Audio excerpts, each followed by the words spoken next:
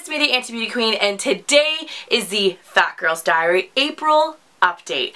And I am so excited that I'm getting to do this series with you guys. I'm so happy with myself for starting right from the get-go in January to do this series with you, because I know there are so many of you guys out there that are also doing this with me, and it makes me feel like I'm not alone. And I'm really hoping that if this video just helps at least one of you guys with your journey, that's all that matters to me. And I know that I like to be goofy and funny in my other videos, but with the Fat Girl's Diary, I just really want to be a straight shooter with you, because I don't want jokes. I don't want to, you know, come off looking silly, because this is something that's a very serious topic for me, and I know this is a really serious topic for a lot of you guys.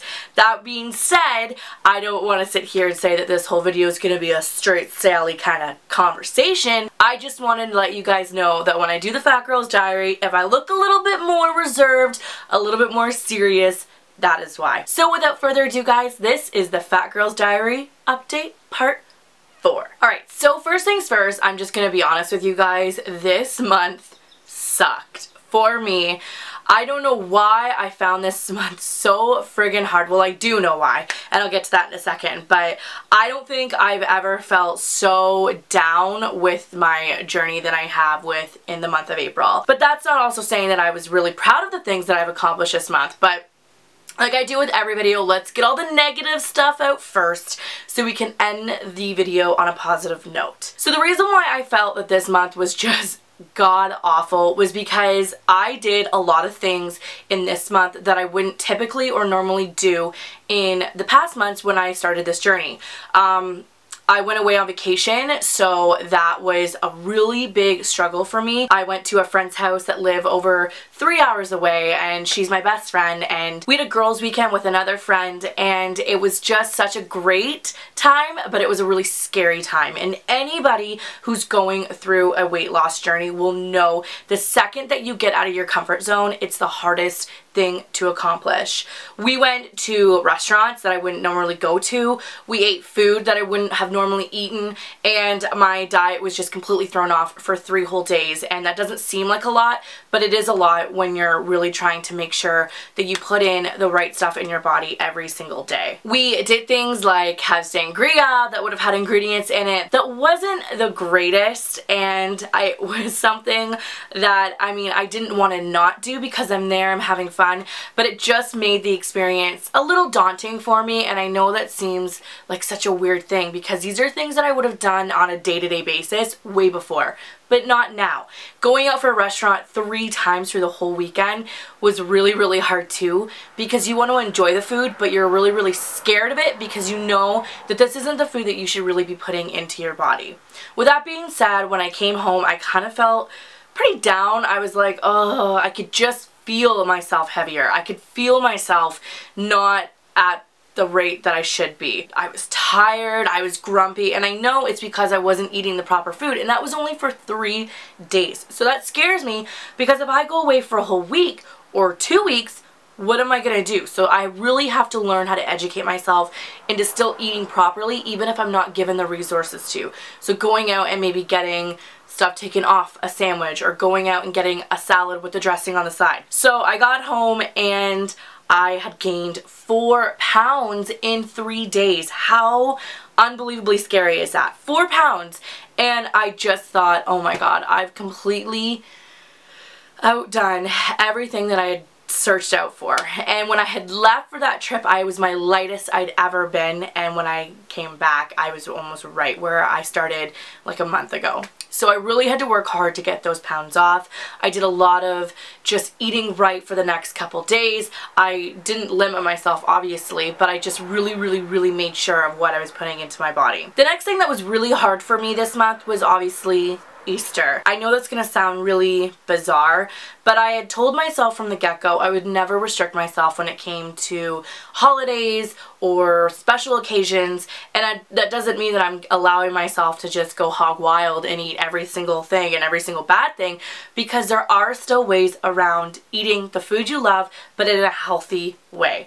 And the first thing that I'm gonna say to you guys is, when you eat things that you love, eat it in moderation. if you really love chocolate, eat a piece maybe once, twice a week, and then that's it, because you're still giving yourself what you love to eat, but you're not going overboard. And I think that's a lot to do with food addiction. And if you have food addiction, you're gonna know. When you love something, you just crave it all the time. For Easter, my family had a giant brunch. We had pancakes, we had turkey bacon, we had sausage, we had crepes, we had everything that you could imagine.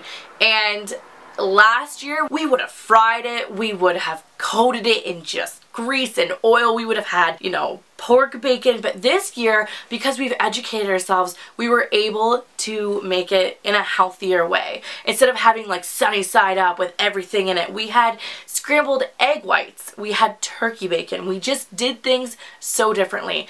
And that is what you really just need to learn, is that you can still eat great food if you do it the right way. Now, with that being said, the struggles that I kind of had through Easter was that family would bring all this chocolate over, obviously. The Easter Bunny left me a bunch of chocolate, and that is one thing that you really need to just let people know. When you're on this journey, when you're trying to change your entire life, you almost have to be harsh with the people that don't mean to undo things, but undo things. My mom is the worst for bringing stuff home that she shouldn't. She comes over and she'll bring donuts and chocolate and just every bad thing that you can. She doesn't mean to, but she does it because that's exactly what she would have done just even like 6 months ago. She's really had to not do that.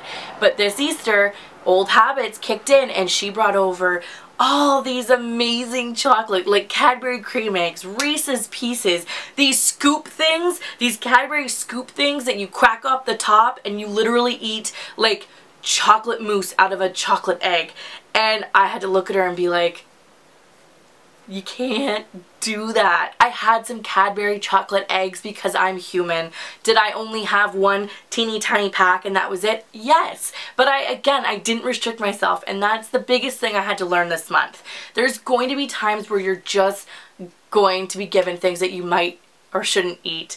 There's going to be times where you're going to be taken out to restaurants where you shouldn't really be eating at, and you just have to learn that it is okay to eat there, but if you do it in the healthiest way possible, and that might be changing the order or getting things specifically made and tailored for your diet. And it's okay to ask. It's okay to have things completely altered at a restaurant. That's what they're there for. That's what their job is. Now, moving on to some positives. I have really found that this month has been so hard to lose weight, and I've kind of plateaued. I mean, I've gone down again in dress size, but the scale has stayed the exact same all month.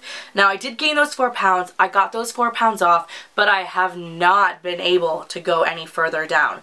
And I think that has been pretty daunting. And I love the fact that when I posted the weekly kind of food journal, a lot of you guys had such amazing feedback. Some of you guys gave me excellent tips. Some of you guys pointed out things that really need to change, and I do not get offended by that at all. Some girls might say, this is how I live. I know, tell me. If you have suggestions, I am an open book.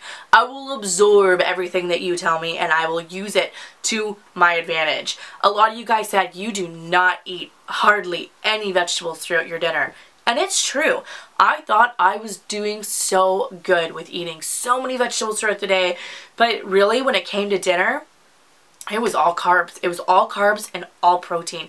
And that is one thing that I really need to stop doing. I was able to finally fit into a pair of jeans that I hadn't been able to fit into in years. I think I wore them in college like 7 years ago. How crazy is that? My first bout of college. And I think that is a really huge accomplishment. And I think too, just having a really bad month has made me kind of realize that you can't screw off. You have to do this and you have to be fully committed. And if you fall off track, just pick yourself up. Tell yourself that you're only human and just keep going. Don't give up. And that's the main thing. Do not give up. You might have to rethink some things, but the main thing is just doing it and telling yourself that yes, you make mistakes, but it's okay because you're not going to make them again And if you do make them again, it's okay because you're still not giving up, and that's just the most important thing. I really hope this video helped you guys. I really hope that this video kind of sheds light that it's really hard to change every aspect of a lifestyle that you were once accustomed to. And I want you guys to know that it's okay, that if you eat the wrong thing one day, it's not going to be the end of the world. I have to give myself the same advice. If you like this video, guys, please give it a big thumbs up. It lets me know that these videos are helping you. If you're going through the same thing, comment down below. And you can follow me on my vlog channel. I just posted a grocery mini haul. It's at Auntie Beauty Queen Vlogs. And you can follow me all over the interweb, Instagram, Tumblr, and Twitter with Auntie Beauty Queen. Until next time, guys, I'll catch you on the flippy flop. Bye. It's something that I've been eating non-stop and it's becoming a problem. So delicious. Ice cream, chocolate, made with coconut milk. It's really good.